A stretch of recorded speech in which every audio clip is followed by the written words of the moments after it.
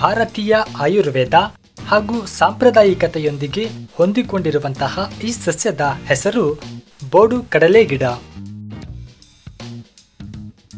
ಸಹಜವಾಗಿ ಬಯಲು ಪ್ರದೇಶಗಳ ಶುದ್ಧ ನೀರಿನ ತಾಣಗಳಾದ ಕೆರೆ ಕಟ್ಟೆಗಳ ದಡದಲ್ಲಿ, ಗದ್ದೆಗಳಲ್ಲಿ, ಕಾಲುವೆಗಳ ಅಂಚುಗಳಲ್ಲಿ ಹಾಗೂ ತೇವಾಂಶವಿರುವ ಜಾಗಗಳಲ್ಲಿ ಕಂಡುಬರುವಂತಹ ಈ ಸಸ್ಯ ಆಸ್ಟರೇಸಿಯೆ ಕುಟುಂಬಕ್ಕೆ ಸೇರಿದ್ದು, ಇದರ ವೈಜ್ಞಾನಿಕ ಹೆಸರು ಸ್ಫೆರಾಂಥಸ್ ಇಂಡಿಕಸ್. ಕನ್ನಡದಲ್ಲಿ ಮೂಡುಗಟ್ಟಿನ ಗಿಡ, ಬೋಡು ಕಡಲೆ ಗಿಡ, ಕರಂಡ, ಮುಂಡಿ ಮುಂತಾದ ಹೆಸರುಗಳಿಂದ ಗುರುತಿಸಿದರೆ, ಸಂಸ್ಕೃತದಲ್ಲಿ ಮುಂಡಿ ಎಂದು, ಆಂಗ್ಲ ಭಾಷೆಯಲ್ಲಿ East Indian globe ಥಿಸಲ್, Indian globe flower, Indian ಸ್ಫೆರಾಂಥಸ್ ಎನ್ನುತ್ತಾರೆ. ಸುಮಾರು 2 ಅಡಿ ಎತ್ತರಕ್ಕೆ ಬೆಳೆಯಬಲ್ಲ ಈ ಸಸ್ಯ ಹಲವಾರು ಕವಲುಗಳಾಗಿ ಹರಡಿಕೊಂಡು ಬೆಳೆಯುವ ಗಿಡವಾಗಿದ್ದು, ಸಂಪೂರ್ಣ ಸಸ್ಯವೇ ಗ್ರಂಥಿರೋಮಗಳಿಂದ ಆವೃತವಾಗಿದ್ದು, ಮುಟ್ಟಲು ಅಂಟುವಂಟಾಗಿರುತ್ತದೆ ಹಾಗೂ ಒಂದು ರೀತಿಯ ವಾಸನೆಯಿಂದ ಕೂಡಿರುತ್ತದೆ.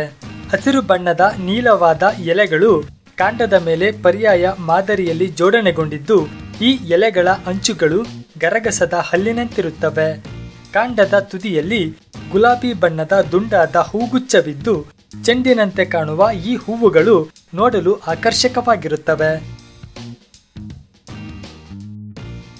ಹಲವಾರು ಬುಡಕಟ್ಟು ಜನಾಂಗಗಳು ಹಾಗೂ ಕೆಲ ಗ್ರಾಮೀಣ ಪ್ರದೇಶಗಳಲ್ಲಿ ಈ ಸಸ್ಯವನ್ನ ಶುಭಕರವಾದ ಸಸ್ಯ ಎಂದು ಪರಿಗಣಿಸಿರುವುದರಿಂದ ಇದರ ಬೇರನ್ನು ತಾಯಿತಗಳಾಗಿ ಕಟ್ಟಿಕೊಳ್ಳುತ್ತಾರೆ ಹಾಗೂ ತಾಂತ್ರಿಕರು ಈ ಸಸ್ಯಗಳನ್ನ ತಮ್ಮ ಪೂಜೆ ಹವನಗಳಿಗೆ ಬಳಸುತ್ತಾರೆ ಸಹ.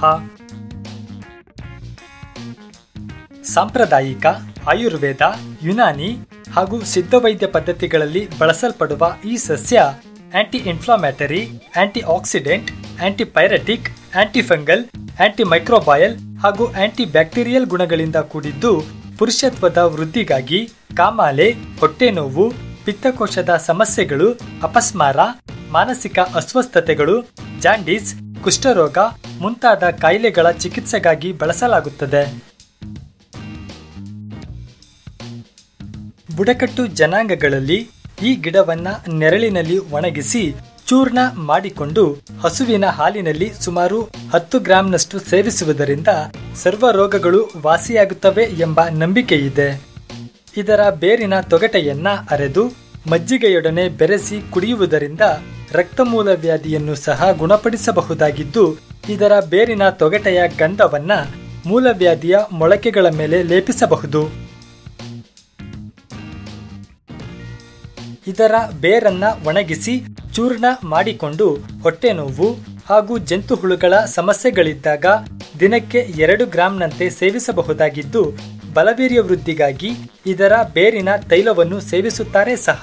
ಇದರ ಪಂಚಾಂಗದ ಚೂರ್ಣವನ್ನ ಹಾಲಿನಲ್ಲಿ ಸೇವಿಸುವುದರಿಂದ ಮಂದದೃಷ್ಟಿ ನಿವಾರಣೆಯಾಗುತ್ತದೆ ಎನ್ನಲಾಗಿದ್ದು, ಇದರ ಎಲೆಗಳನ್ನ ನೆರಳಿನಲ್ಲಿ ಒಣಗಿಸಿ ಚೂರ್ಣ ಮಾಡಿ 20 ಗ್ರಾಂಗಳಷ್ಟು ಚೂರ್ಣವನ್ನ ದಿನಕ್ಕೆ 2 ಬಾರಿ ಸೇವಿಸುವುದರಿಂದ ಚರ್ಮದ ಕಾಯಿಲೆಗಳು ವಾಸಿಯಾಗಿ ನರಗಳಿಗೆ ಬಲವುಂಟಾಗುತ್ತದೆ ಎನ್ನಲಾಗಿದೆ. ಈ ಸಸ್ಯದ ಹೆಚ್ಚಿನ ಉಪಯೋಗವನ್ನ ಕೆಳಗಿನ ಡಿಸ್ಕ್ರಿಪ್ಷನ್ ನಲ್ಲಿ ನೀಡಲಾಗಿರುವ ಲಿಂಕ್ನ ಮೂಲಕ ಪಡೆದುಕೊಳ್ಳಬಹುದಾಗಿದ್ದು, ಈ ಸಸ್ಯದ ಉಪಯೋಗದಿಂದ ದೊಡ್ಡ ಪ್ರಮಾಣದ ಅಡ್ಡಪರಿಣಾಮಗಳು ಇಲ್ಲದಿದ್ದರೂ ಸಹ ಈ ಸಸ್ಯ ಅಧಿಕವಾದ ಲ್ಯಾಕ್ಸಿಟಿವ್ ಅಂಶಗಳಿಂದ ಕೂಡಿರುವುದರಿಂದ ಹಾಗೂ ಉಷ್ಣತೆಯ ಗುಣವನ್ನು ಹೊಂದಿರುವುದರಿಂದ ಕೆಲವರಿಗೆ ಚರ್ಮದ ಮೇಲೆ ನವೆಯನ್ನು ಉಂಟು ಮಾಡಬಹುದಾಗಿದ್ದು, ಅಂತಹವರು ತಕ್ಷಣ ಇದರ ಸೇವನೆಯನ್ನ ನಿಲ್ಲಿಸಬೇಕು. ಗರ್ಭಿಣಿಯರು ಮಾತ್ರ ಇದನ್ನು ಬಳಸದಿರುವುದೇ ಸೂಕ್ತ.